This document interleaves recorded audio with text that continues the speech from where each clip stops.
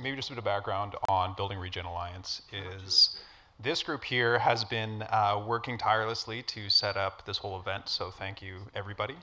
And part of it we realized is there's sort of a lot of collaboration, officially and unofficially, as our respective groups and beyond. So with Gitcoin, Shelling Points, 50 years. And we saw it was, in some ways it was kind of organizing itself, but also it's kind of had these informal structures, and we find ourselves bringing more and more people into the fold.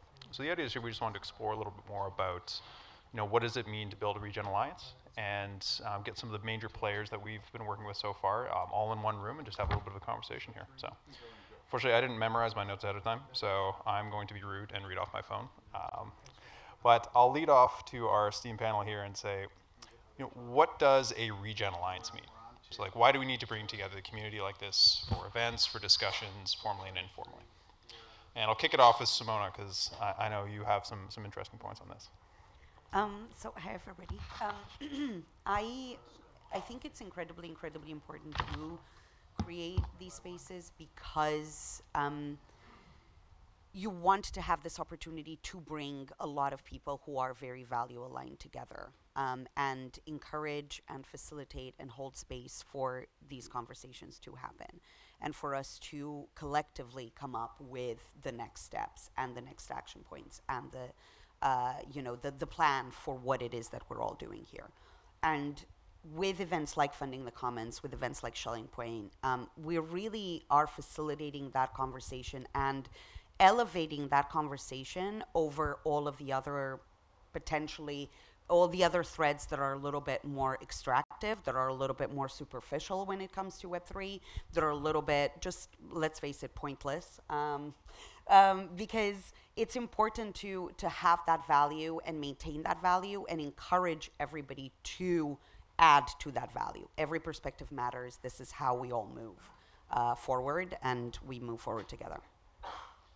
Yeah, I'd maybe just add, I think we're sort of in this interesting environment where everything that we do together actually adds to the sort of like collective intelligence and overall sort of flourishing of Web3. And I think in traditional sort of institutions, that's not really the case. If you're part of a company, you're kind of like in your own little ecosystem. You have, maybe like a little networking thing with like another company, but you don't really have like a direct connection or partnership or like really embedded sort of relationship with other groups. And I think in Web3 that's very much not the case. I think you naturally have a lot of kind of positive sum games that are being played. And by that, what I mean is that if you do something in, actually this is true, I would say even in open source, but the aligned incentives of sort of Web3, I think, give more credence to this. If you have basically an open source project, you have something that you're working on in Web3, by doing that, you're actually giving other people in the ecosystem new tools, new kind of conversation, new ideas that they didn't have before, that they weren't able to execute on before. And that's kind of like the money Legos conversation in DeFi as well, but I think it's especially important in sort of the regenerative economic space because we have these massive global scale problems, and I think the idea that you can just have one institution solving those things on their own is probably not realistic in the face of these kinds of challenges. So I think to me it's one, just a natural way of Web3 kind of enabling this coordination across organizations that didn't exist in Web 2. But in addition, I think it's also a question of how do you actually, why is it important in Regen and why is it important to focus on this particular space when we are thinking about those alliances?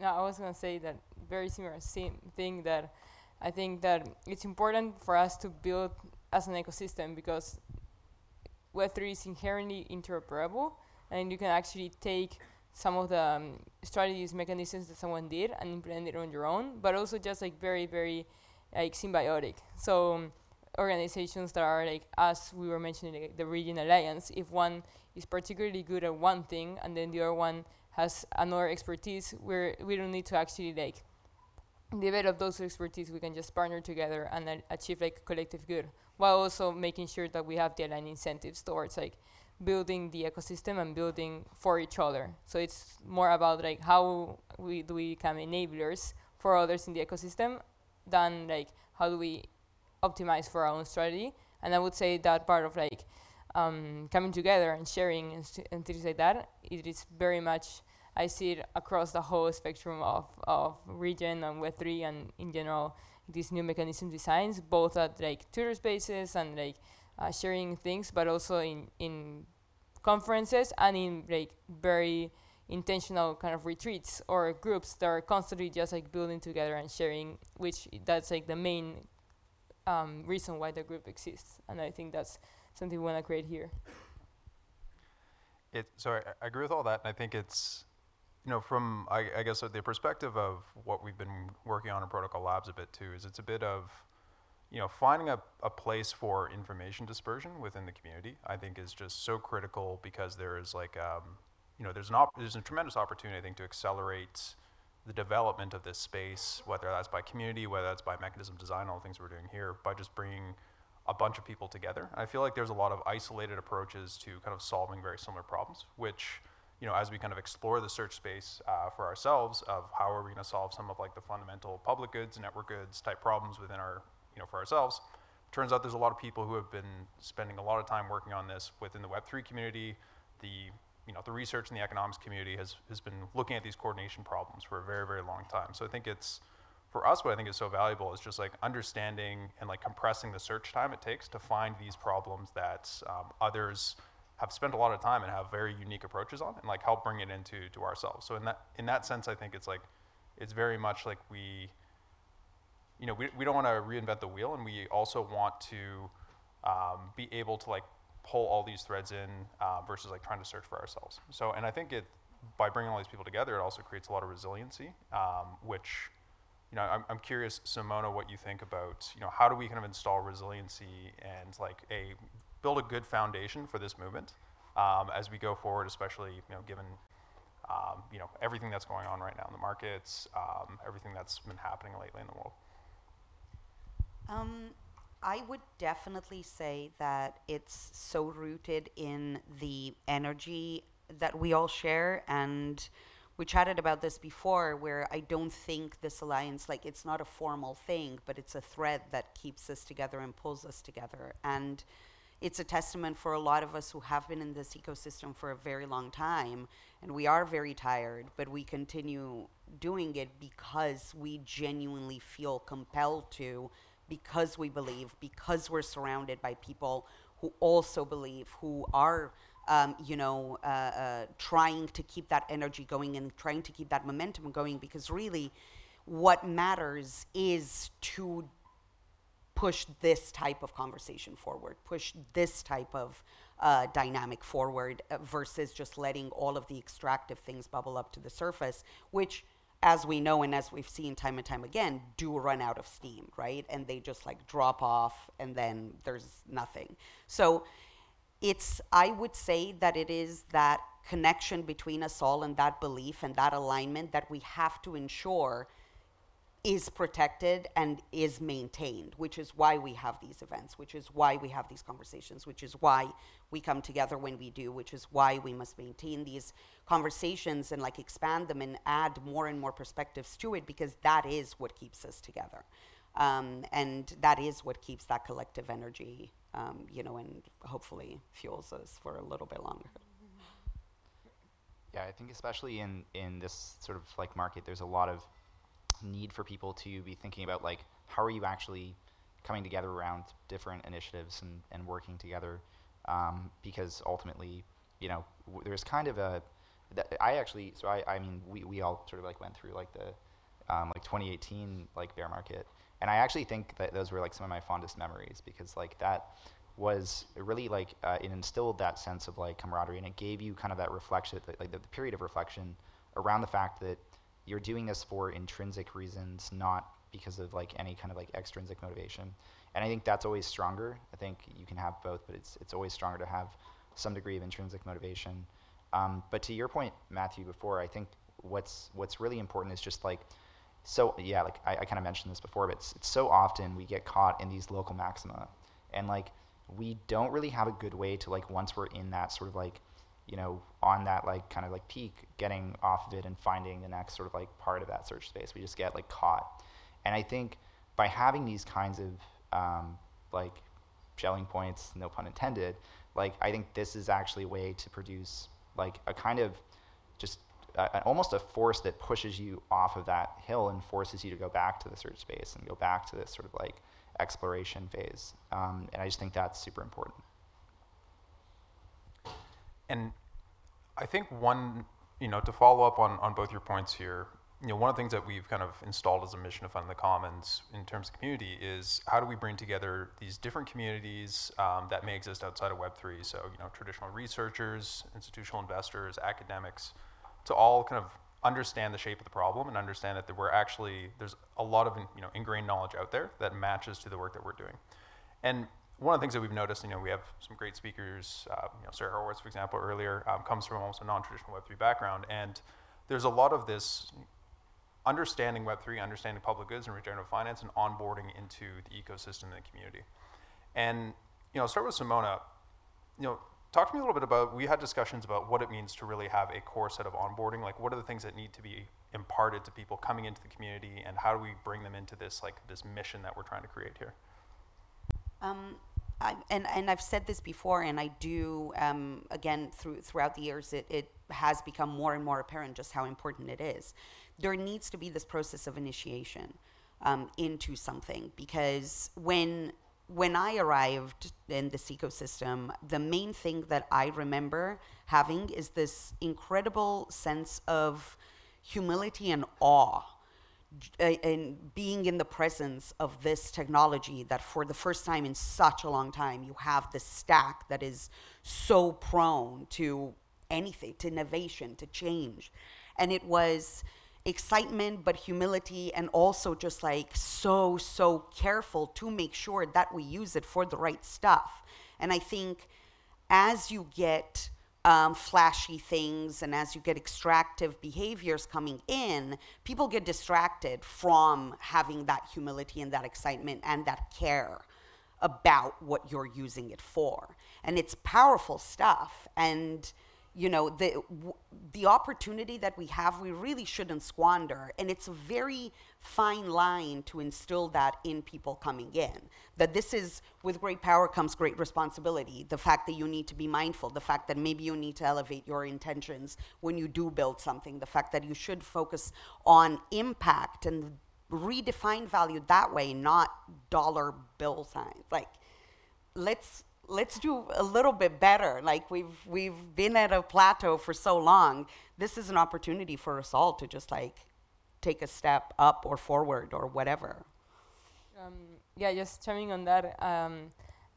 That was the same thing when I just came to Web3, which is much later. I saw we have this tool set to encode our visions and our whatever we want to create. But this tool and this technology can go anywhere. And it is about making sure that while we're still kind of very early and we still have a great design space to engineer these token incentives or these coordination mechanisms or different things, is how do we also make sure that everyone who is also very much driven for impact, for good, for new thinking is also onboarded here and thinking together. So I live more from the personal side. For example, I'm really excited about technology and coordination systems and economics, but I'm also really excited about health, about going to natural areas, to indigenous wisdom, to philosophy, stuff like that. And I feel when I got into this space, it was one of the few places when you can actually come and bring your whole experience and your whole self to it. And I think that is something that a lot of people have felt, and a lot of just the conversations have from people having experience with I remember one GitCon Public Goods was about magic, and it was Sarah telling her about her experiences, and so everyone was bringing their own expertise, and I think that's what this is about as well, everyone coming from their own research and their own area. And one final thing is I think of it as when you come together and you bring in your Lego blocks, you could either bring a already structured house and put it to the table, and then once you go back after the conference, you just saw their houses and take it back, or you can bring the pieces of knowledge and the expertise that made up that Lego house, and you bring only the Lego pieces, and you collectively kind of create something together. And once you leave, you actually need that Lego piece from someone else, that piece of knowledge to create that vision. So that's how I like to see like kind of like this world. I was just going to add a little angle here. And again, we've spoken about this before, but I really love that idea of bringing your whole self into it. And I think that's why for a lot of us, you finally feel comfortable. And I don't know if anybody here feels that way, but I remember just feeling finally comfortable with everything that I had to share, that I was thinking about the fact that I could vibe with people, share knowledge and thoughts and ideas with people, and then we would create something new together. And the distinction that I kind of make is, for such a long time we've been like one-dimensional versions of ourselves that we bring to the thing, and now we can be like the full 3D model, and it feels very good. Like, and how do you capture that, and how do you make sure that you allow people to feel comfortable? Because we've been so restricted for so long that we just feel like we need permission to do it. And this, Web3, in my opinion, it gives you that space to become 3D versus like a sheet of paper. Yeah, Andy Ted Hope from Kernel just released a piece called Signature Economies, which actually like talks a little bit about this idea of, what are we actually doing when we're interacting with like anything in Web3? We're kind of creating our own sort of maps of meaning by signing to things that actually are important to us, that matter to us. We're like showcasing that in actions by interacting with the system that we're building. And that's something that I think allows us to do that kind of like bringing our whole selves sort of mentality to what we're up to, because we all understand that this stuff is in public. It is tied to our personhood. We had Pooja and others talking about some of this and models for this earlier. But I think the one thing I really want to highlight, just in addition to that, is just that the sort of kernel community, which Andy and Vivek started, is really about communities of care, and it's because there is that care that I think people feel comfortable in the first place, and that's what I think was missing from previous like sort of institutions. So I think this is like super important and like super critical. I also want to potentially like throw a little bit of a wrench or challenge in here as well, just to see. So I think there's, part of what we talked about with mechanism design is kind of like, how do we rewrite the fundamentals? In our previous talk by Ale is, that I think like the community is incredibly important. And I think but I think it's like, how do you bring this community and this like bring your whole self, and how do you merge that and have the right discussions and discourse around things about like, well, there is a financialization aspect. There is a fact that like if we, scalably redefining value flows in an end state to be able to like fund the things that we think are incredibly important, does require at least a acknowledgement of like some of the limitations when it comes to like the financial system, some of the the realities of the funding and like how it needs to be regenerative over time. I'm curious, how do you think, because like for some of the work that our team has done, we're like almost two in our heads about how do we make the financial and like the mechanism design stuff work, and then like also but the community is incredibly powerful to basically help with the allocation, help with the the longer term vision, help bringing people together to solve this like mechanism design problem in some ways is how we would think about that in certain ways. How do you think about balancing this need for having, innately being in a like financial value driven market of like funding public goods, with this maintaining, the goodwill, the ability to bring your whole self to this community, the need to kind of like keep ourselves oriented in our, understand what's important that may not be financialized in some ways? Like, does that mean that we just acknowledge that there are some areas where we won't be as economically as efficient, or is that we need to focus on the mechanism design and build all of this in, but understand that may take longer, and we need to rely on the community to backstop some of that? I can take on that first. I think there's two things that resonated. One was the balance between being in our heads, designing those mechanisms, versus actually like doing whatever we are funding and whatever those mechanisms are like meant to create in the world. I think that's actually a good balance I got from like working directly with founders and like teams at 50 years that are using these funding models to create change, while creating all those like more mechanism design like through the Web3 thinking. But also like I even had this like moment, like I went to Costa Rica like 2 weeks ago, and it was like this concept of like we're building this solar punk narrative and solar punk futures of regeneration, like natural backed economies. And I was like, I want to actually like experience a little bit of that. So I literally went to Costa Rica to like be in one of those villages and the communities to see one snippet of that. But I think another part of that, like of the balance between different ways, I think is actually the plurality and the interoperability. Like for example, Gitcoin Grants 2.0 will hold like many different ways to funding public goods or caring for the economy. I know that like Anna, for example, she's like they're from Celo. Like Celo has like different ways to like care, like to enable people who were usually did not have access to transacting value. Now they can actually do so just with their smartphones because of their Valora app or other things. And the same way they're implementing digital-backed currencies and different things. The same way that, for example, Radical Drips is experimenting with like different flows of money, like more like everyone who finds benefit from something can start like a subscription towards that. And one final thing there would be like with this concept of like building together and building like an ecosystem, it allows us to create these mechanism designs and then implement them in different communities within Web3 or within real life. So for example, Token Engineering Commons having like these different ways of like we can use those tools, but then adjust the details towards the the communities and the economies, particularly to them.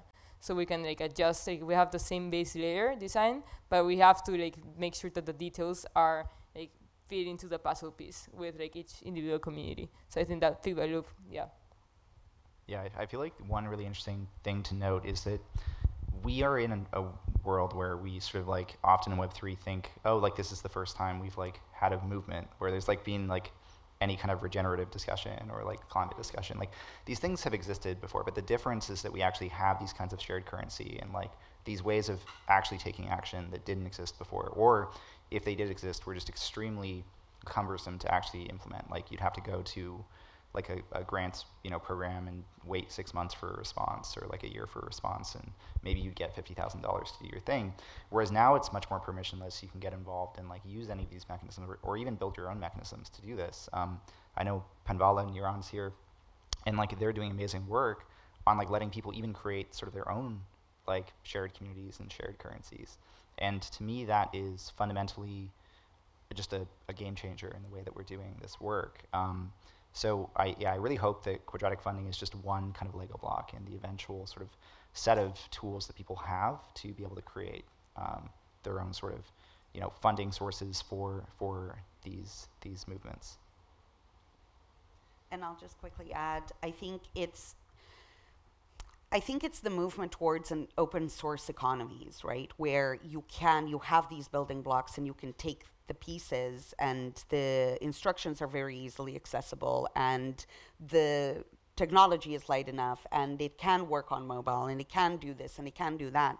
And really all it is a rejigging and a redesign of what's been calcified for so long. You're literally taking something and you're smashing through that so that you allow flows to flow differently. You allow value to flow in a different way. And let's remember that the monetary system, like we talk about sustainability till the cows come home. The monetary system as it is will always trump that and will prevent it. There is that in itself, the way it is designed, it will always stop anything sustainable. Infinite growth does not exist. It is a fallacy. It is stupid. So at this point, because we have these tools to break that, fix that, redesign this, change that, give and empower people with this tooling, with the vision, with examples to take and then adapt and implement in their communities. That's the game changer. That's the thing. And this is an opportunity for us all to do that, shake shit up, because it's about time. Like, honestly, I'm kind of bored with the way things are. Yeah, I would say to that, like, quickly as well, like, I would say it's like new type of thinking, like reimagining, like radically reimagining how we think, decentralizing innovation so that everyone can put their own mechanisms or what they value within the innovations that we each give to communities. I think those are like, yeah, super valuable. I want to dig into that, but I know we don't have too much time. I think it's interesting because there's, even among like this group who like we've had many discussions about this, but there's diverging opinions on many things, but like a common aligned goal, like diverging opinions and also, diverging approaches, whether it's just like for our own personal opinions, but also like some of the organizations that we're affiliated with. And I think that's super important to actually nurture that. I think it's important that we have like dissenting opinions and we have the ability to have like, conflicting approaches, maybe not conflicting, but like just understand that we shouldn't all be thinking the same way about this. Like bring in as many diverse, perspectives on this and like many diverse approaches to say like, hey, I think you're wrong, but I think we're going to the same output. Not saying that I think that we were wrong because we love Gitcoin, we do a lot of work with them. But I think it's interesting, and Ale, you mentioned this need to essentially allow the freedom for people to diverge on the implementations and the approaches that they take to what I believe is a very clear shared goal in terms of furthering public goods, commons, impact, but also coming together and almost like battle testing and sharing the learnings every kind of like 3 to 4 months, or in venues such as this, which is I think a lot of what we're trying to accomplish with things like Shelling Point in front of the Commons. How can we have almost a check-in to push forward like our thinking, to be able to say that we're taking different approaches, or we're taking some of the same approaches, but we need to have almost like a more distributed approach to it. How many more times can I use approach in this sentence? But I think that's super important. I think Ali, you made that great point. So with that, I guess like my final thought is, Simona, I think you summed it up very well about like what does like a Regen Alliance actually mean in practice. And I'll throw it over to you because you had a very good way of saying this, and I want everybody's reactions here.